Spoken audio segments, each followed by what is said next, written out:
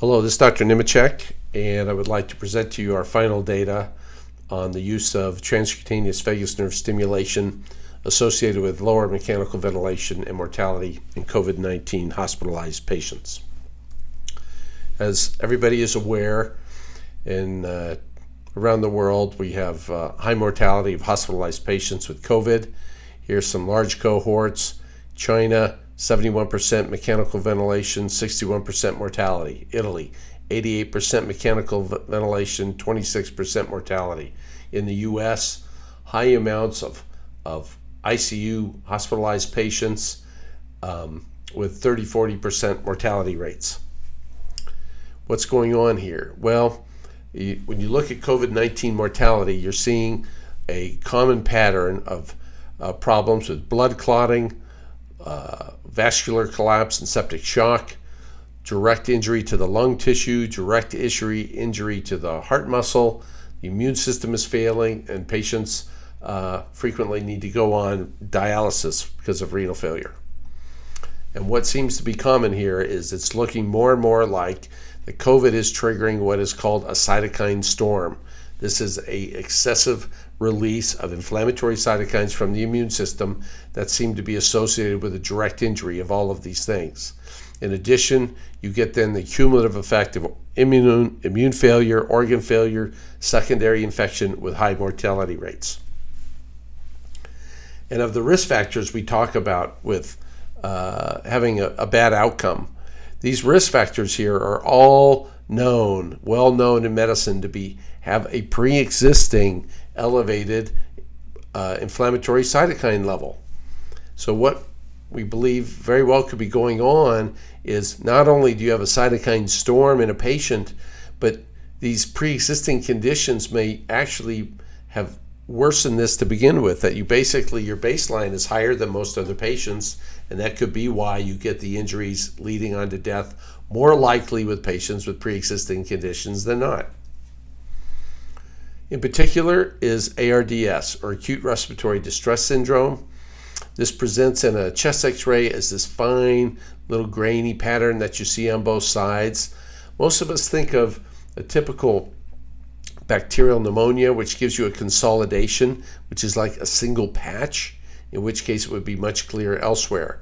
So this is ARDS, and a very common picture with COVID infection, and you can see here through days of, so ARDS is represented by this red bar.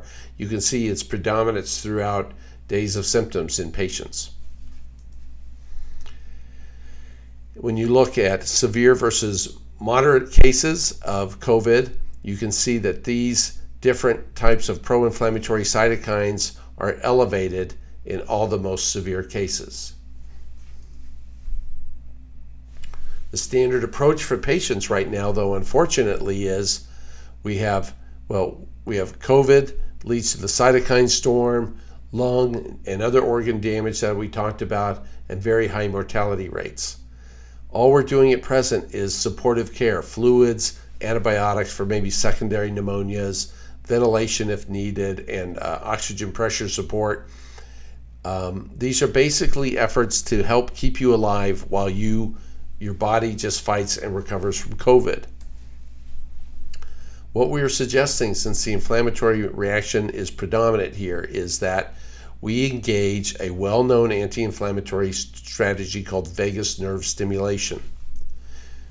The vagus nerve stimulates the central autonomic network, which then in turn sends a reflex, natural inflammatory regulating reflex down, and can dampen and suppress the inflammatory reaction we're seeing in the spleen, lung, as well as the intestinal tract.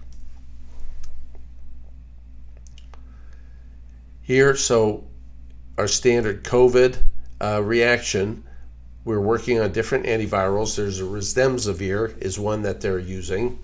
But if we can improve the immune system regulation by the body, we can lower this cytokine, and predictably we would think we would have less ARDS and other organ failure and improve survival. Well, there's a wide variety of things that are being tried. Steroids, a very cytokine-specific drugs that are commonly used for like rheumatoid arthritis or Crohn's disease. The problem with a lot of these agents is they're very expensive, and they come with other risks of increasing other infections, and they aren't widely available around the world. What we're proposing is vagus nerve stimulation. There is a large amount of human and animal data about regulating inflammation. It is very safe. It's been around for a couple decades and very simple. Requires very minimal training. It's inexpensive. They're easy to manufacture, and best of all, they're reusable from patient to patient. So what we proposed in our study is vagus nerve stimulation is going to be the agent we're going to use to decrease cytokines, improve or lessen the organ failure, and improve survival. So we launched a small single-arm, non-controlled trial in a hospital in the outskirts of Buenos Aires. We're looking for, the study was to enroll 50+ subjects who were required oxygen on hospitalization. They would then be offered their routine care plus 5 minutes of VNS at the ear every 6 hours, and our primary outcome measures were simply just survival and the need for mechanical ventilation. And here it was done at the Hospital Zonal Virgen del Carmen in Zarate, Argentina. We used a consumer wellness product as our stimulating device. It's called the Vitality Smartcable. It runs off a smartphone and is able to deliver the exact current we need, stimulatory parameters, I should say, we need to lower inflammation. Adverse events only happened in 2 out of the 51 subjects. We had in one subject a little numbness around the mouth, which resolved very quickly, and another who felt a little lightheaded when they were upright. Both of these resolved spontaneously and did not recur with continued use of therapy with a lower voltage.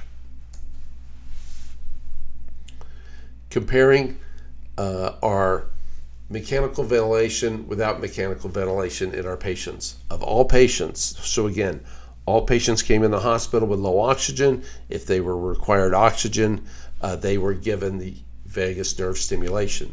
And we found we had a remarkably low need for mechanical ventilation, just under 6%. If you look at total survival, we had a remarkably low death rate of only 17.6%. And in the survivors, I'd like to point out, we have a fairly high percentage of people with some of these comorbid conditions. The survivors had the same, if not maybe slightly worse, oxygenation levels on admission as well. There was a handful of patients that only got vagus nerve stimulation twice a day instead of 4 times a day. So we decided to look at these 2 groups, and in fact, the 5 minutes of VNS twice a day as a generalization had similar survival and mechanical ventilation requirements.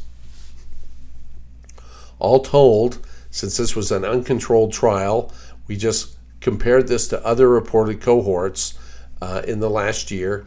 And as you can see, so overall we had a 16% mortality, and only 6% of the patients approximately needed mechanical ventilation. You can compare that to just in mortality, 50, 28, 39, 23, 33, 21. There are only 2 other studies that have mortality rates similar to ours. And the mechanical ventilation rate is the lowest that's been reported in any cohort studying hospitalized COVID patients. So what we have found is that in this study suggests that 5 minutes of VNS at least 4 times a day may in fact be reducing cytokine release enough that is causing less lung and organ system failure and improved survival. At the time of this recording, the data has been submitted but not yet accepted for peer review publication.